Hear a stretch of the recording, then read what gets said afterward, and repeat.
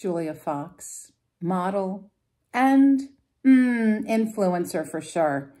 This woman has one of the most bizarre Bazi astrology charts I have ever seen. And that's saying something because I've probably seen thousands of charts. And so for that reason, let's unpack it. Hi, my name is Lydia. This is the Feng Shui and Bazi Chinese Astrology channel. I'm so glad that you found me today. And if this speaks to you, please subscribe, follow, like, all the happy things. Super subscribers are always, always a delight. Thank you again for being here. So Julia Fox is born February 2nd, 1990, which means that she is not born in the month of February, nor is she born in the year 1990. This is somebody who's born on the cusp of the month and the cusp of the year. And as I am filming this, we are experiencing a new moon eclipse today. And in astrology, Bazi Astrology, this really speaks of somebody who is kind of in an eclipsed place. Her life, so much of it feels like she's neither here nor there, right? She's got one foot in and one foot out. So I have actually seen a chart in which the person was on the cusp of the day, cusp of the year, cusp of the month, like so much of cusping that you feel this level of not being stable in anything, right? So her chart is truly one of the weirdest ones I've ever seen. And I know I've said with celebrities, like Kanye West comes to mind, and they were romantically entangled at one point, though I would imagine it was a disaster.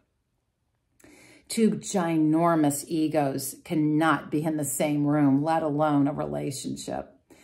So she's born February 2nd, 1990 at 14 o'clock. And this, just breaking it down, Yin Earth Snake year, the month of Yin Fire Ox, the day of Yang Earth Dog, and the hour of Yin Earth Sheep. Now, you have got 3 of the 4 earth animals present in this chart, first of all, first thing I see. And that's a major penalty. That's considered a full penalty. When you have the sheep, the dog, and the ox all present in your chart, that is a lot of earth, first of all, and it's all banging up against each other, like an earthquake, okay? And earthquakes, interestingly enough, often will happen on a day when there is a lot of earth and the day is water. And the water brings that instability. Recently happened in New York City, from Boston to Washington, D.C., that little earthquake was felt, and it was a pig day surrounded by earth. Anyway, so this penalty shows that this is someone who has had to deal with in her life chronic stress around family issues, okay? And to the point where it has taxed her and affected her. Now, I know nothing about the background of this woman, and maybe you do, and you want to put something in the comments. And if you put comments, please keep it positive. Thank you so much. So when we have a chart like this, get this, as an earth person, she is 75% her own element. 75%. Wow. And what nourishes that, fire, is very balanced at 21%. There's a tiny bit of metal about 9%, and a trace amount of water and wood. Now, this can't be a true follow self because there is no, let me check. Yeah, there's no full trio. That's one of the qualifiers for a dominant chart. And also the enemy, which is water to earth, is there needs to be no enemy element, and there is enough to not qualify it. But suffice it to say that when you add up what nourishes her and her own element, you're talking like over 90% of her own energy is herself. So it makes perfect sense that she dresses the way that she does this shocking, you know, like Bianca Censori. I mean, really, Kanye West has got a thing with these women, right? Extreme dressing, extreme fashion, and it's a lot of look at me because it's all about me. I'm sorry, didn't you know? It's the Julia Fox show or the Kanye West show. Let's see, who else do we have that's got great big inflated self elements? Kim Kardashian. Yeah. When we see these charts, or even Donald Trump, these charts where your own element is so strong, you can very easily get lost in there. And it is all about your people, your circle, however big or small it is. It could have a big audience. It could be a world audience, be on the world stage. Or it could be something very tightly cocooned, I just want these people with me, and that's it, right? So there's like shadow sides to all of this. And, you know, on another level, it could be somebody that's got this great, big, huge sense of self, and they have something to share. But what I have seen is there's a whole lot of ego on display. And even in an ordinary, everyday human being walking the earth, when I've seen charts like this, these are really hard people to match up with someone else. How can you stand up against that? How can you be in a romantic relationship with somebody who has got that much of their own element? They are so wrapped up around themselves.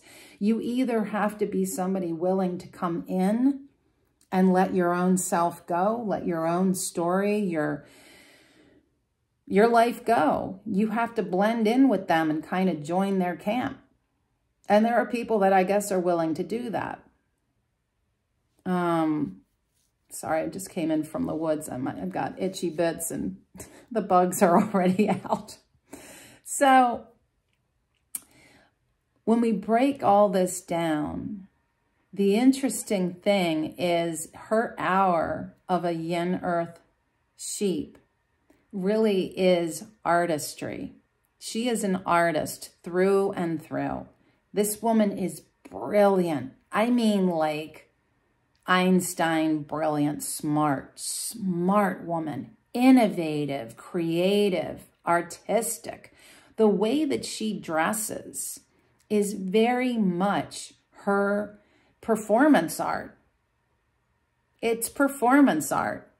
It's kind of interesting because Bianca Censori, I kind of feel like that's what she's doing too. It's attention getting.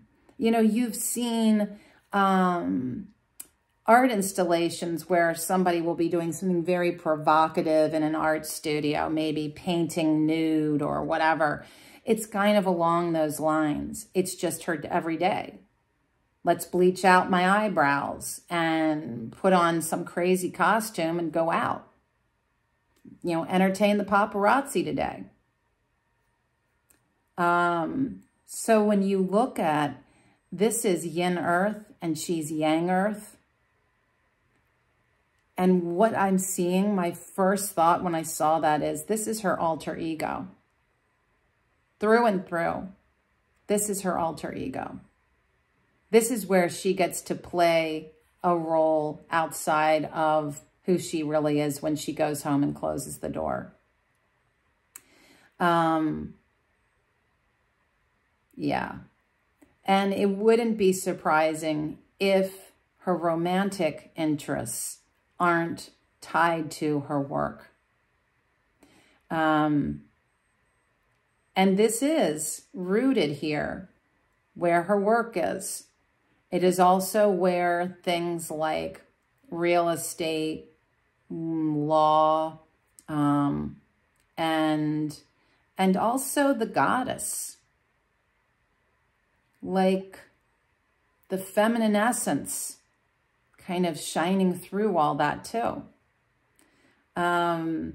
So this really speaks of somebody that is a performance artist. And when you look at the journey of her life, in an extreme chart like this, you don't want to see water or wood. Maybe a little metal. The metal is helpful in getting her out of herself.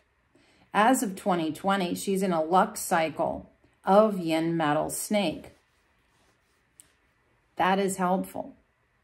That metal is also giving her permission to be radical, rebellious even, to intuitively flaunt herself and allow her life to be a continuum of transformation from 2020 to 2030.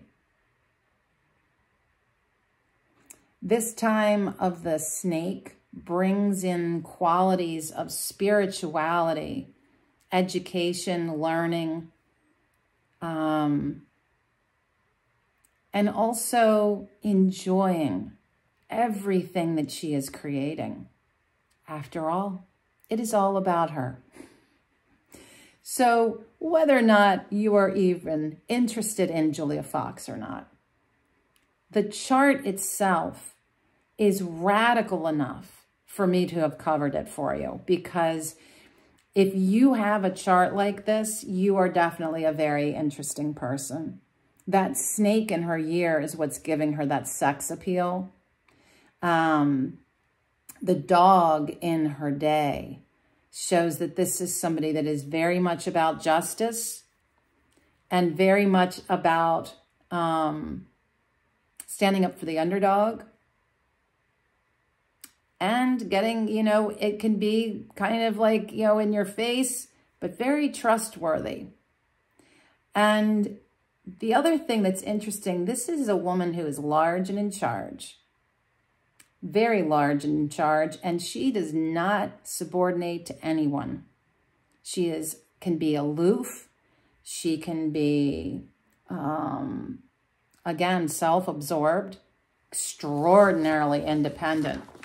Now, when we look at one of the things that's the most beneficial for her is yang wood. The yang wood helps to feed the fire that nourishes her. It also helps to invigorate her prospects for romance and career because her day pillar is in void. Everyone has two void animals. And for her, it is the rooster and the dog. And what does that mean? Voids are very interesting. Not many people talk about them. A void in your day specifically speaks to someone who has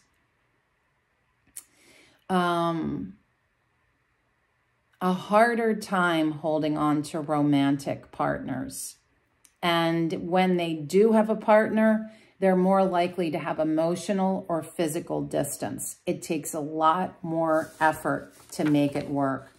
Now, when we look at her for this year of a yang wood dragon, now we have all 4 zodiac animals that cover the earth, right? And I've talked about this before.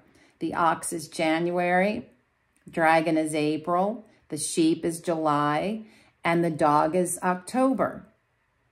So this is powerful. Now, there are a bunch of things happening for this woman this year. One is a shakeup with her career. Some big thing is going to go down with her career. This could be a positive or a negative, and I think it's a negative, and I'm going to tell you why in a second.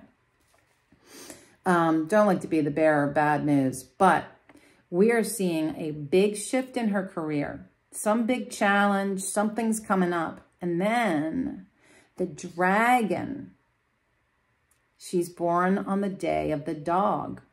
The dragon is banging up against her day. This is a threat to her very welfare and any romantic relationships. This could speak of something happening to her physical, emotional, illness, accidents, all of things like that. The dragon really speaks to her. So this is very personal. This affliction this year, it is very personal.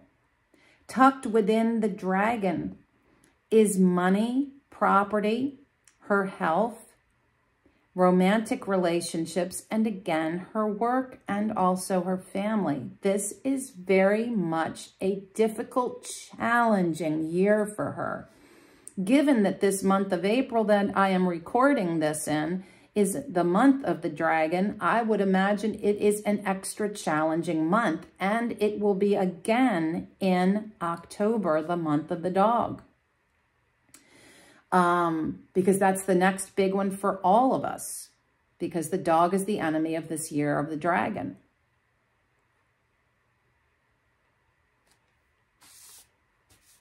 This isn't good. It's not good at all. And the fact that the dragon is damp earth, this is not helpful for her. So it will be interesting. Keep your eye on Julia Fox. See what's going on with her in the news. It's going to be an interesting year for her, for sure. So anyway, thank you so much for watching. And until next time, be well.